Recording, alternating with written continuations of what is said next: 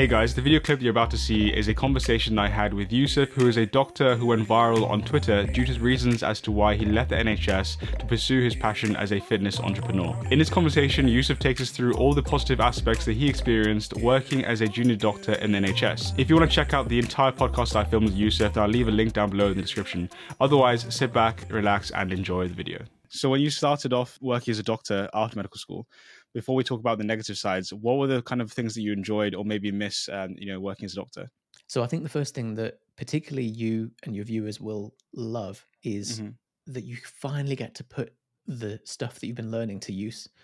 And when you've been poring over the kind of details and stuff in med school, it's great to see it finally come together and be like, right, now it's clicking. And I think that feeling, maybe I was a late bloomer. I'm certainly not I wasn't an amazing medic, but it all only really started to come together towards the end of final year. Okay. Whereas in first, second, and third year, you sat, learning about the acetyl-CoA and glycolysis and the different G-coupled receptors, and you're like, what? Like, how is this? And then anatomy of the lung and all these kind of disparate things, and it's finally when it comes together that you're like, right, now I understand there is a full system here, and I can implement a protocol with the knowledge that I have kind of a something that's supporting it and the knowledge structures underneath. Yeah. So that's lovely. Okay. The other thing is that for most people, their degree isn't useful. It's a signal to employers to say, I'm able to sit on my ass for 4 years and do the exams, so please employ me. Whereas with medicine, it's very much application. Okay. Yeah, I think I really resonate with the first point you made. When I was in first, second year, I was really thinking about, why am I learning all these things for these exams? How is, like you said, a G protein coupled receptor going to help me as being a doctor? And then when I get to final year and I get to my OSCEs, and surprisingly, in my OSCEs, I really, really enjoyed them, because that's the point where you're like, oh my God, I'm actually doing this for real. I'm managing an emergency situation. I'm, assessing a really unwell patient. And that's where it finally clicks and comes together. And that's what I'm really looking forward to doing as a doctor. Like, I am really, really nervous and really scared to obviously be that person, on an on-call shift dealing with a really acutely unwell patient.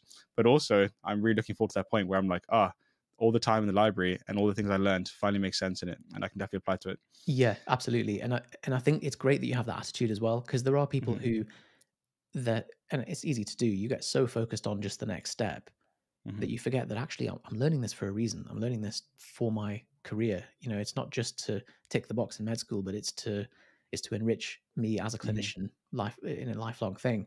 The other big benefit of foundation is that you're finally being paid for the stuff rather than paying out of your own pocket. So it's a nice shift going from kind of paying $9,000 a year for the privilege of sitting these exams and putting yourself through all this stress to finally the cash flow reversing.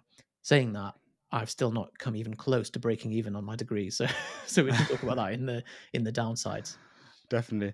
And I think that's one thing I'm definitely looking forward to in terms of getting paid finally and not having to pay out of my pocket 100%. Another point I think that I can relate to is medicine is a really long and stressful degree. So when I was there for 5 years and 3 years before that trying to get to med school for my last degree, when I was in the library in my second year of, let's say, med school, for example, when I was really tired and stressed out, knowing that what I'm studying right now could really make the difference between, life and death one day, really made my time in the library worth it. Like, I loved my last degree in biomedical science, but there were times when I was in the library studying biomedical science thinking, why am I learning this random experimental model that I probably will never ever use again, and I still haven't used till this day? And that can be quite demotivating at times. But when I was in medicine, literally everything I was learning, at least in my clinical years especially, were all relevant. And hopefully soon I will see the kind of gain that I'm getting from the time I spent in the library suffering at that particular time, or so I thought I was. There's a lot of wisdom in you saying that as well, because I think if you can connect what you're doing right now to your higher values and your higher vision and goal, it makes things so much more tolerable. Absolutely. I'm going to butcher another quote here, but is it he who has a why can tolerate anyhow? Something like that. Okay. Yeah. Never heard of that, but that's going up on my wall. So from memory, it's Nietzsche, but but it's probably not. It's probably one of these quotes that just gets put onto like Einstein or Newton or whoever. But That's such a good quote though, because if you expand on that, I guess it's talking about as long as you have a why for what you're doing, what you're doing actually becomes easier. Is that what I guess it's pretty much saying? Yeah, absolutely. There was Yeah. one more thing that you mentioned Mhm. there, which is that when you've got in an OSCE situation, you are doing as close to a simulation of the thing that you'd be doing day to day.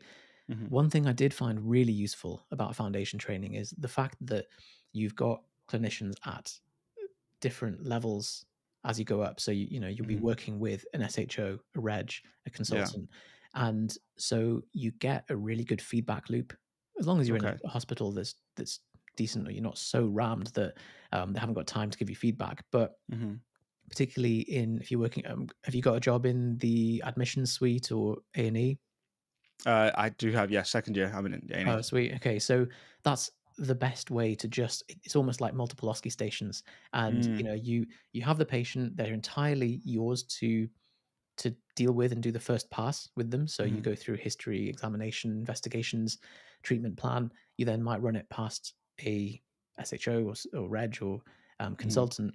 They'll then say, "Yeah, good stuff. Maybe add in this, or you might have forgot this," or they'll be like, "Yep, Mhm. brilliant." Um, or no, that was completely terrible, and you've totally misdiagnosed.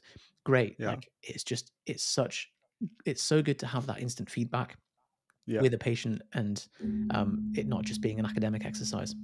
Yeah, that's definitely what I'm looking forward to. I think that instant gratification is so good. In my last degree, when I was thinking about medicine or science, I was thinking with science you do get that gratification, but it can take 3 to 5 years to solve a problem in science and to find out what the answer is. And like for me, that would just blow my mind. Like, I just couldn't do that. But in medicine, being able to go into a job every single day and knowing that literally everything I do will have an answer, and I'll know how I've also performed is really key. And again, if you're assessing a really unwell patient and you come up with a diagnosis in your head and you want to treat them, if you give someone who, let's say, I don't know, has a heart attack, so an ACS, and you give them, GTN, immediately give them a drug, that they may get instant relief from that. And again, that also makes you feel better. So I'm so excited to do that. So, final thing on this. This is Hmm. just because of the way that you think and approach this, and I would advise for anyone watching that is like, oh yeah, Hmm. that sounds great. Is keep a log, keep a personal log. Obviously, Hmm. on hospital systems for patient data security and so on, of these patients, and follow up Yeah. with them. Okay. So, if you've got that ACS patient, you're like, oh, I wonder what happened to that guy with chest pain. What you don't want to Okay. have is for him to come in A&E, you boot him out the door, you send him to medicine, you've totally forgotten about him. It's nice to follow up and just close that loop. So you're like, okay, I can Mm. see that my initial management plan took them here, and then this happened, and then they are being followed up in clinic, and they're okay, or whatever. Yeah. And it's just nice to kind of close the loop, and great for learning. That's so true, because you learn more than what you've just done in that particular point. Rather than the an hour you spend with them, you may learn 5 hours worth of of material just from looking forward. So that's such a good point. I'm definitely going to do that as well. I'm nosy as Um, well, so it's always it's always good to that's true. do that. Well, you have a license to be nosy, isn't it? So why not use it? Um,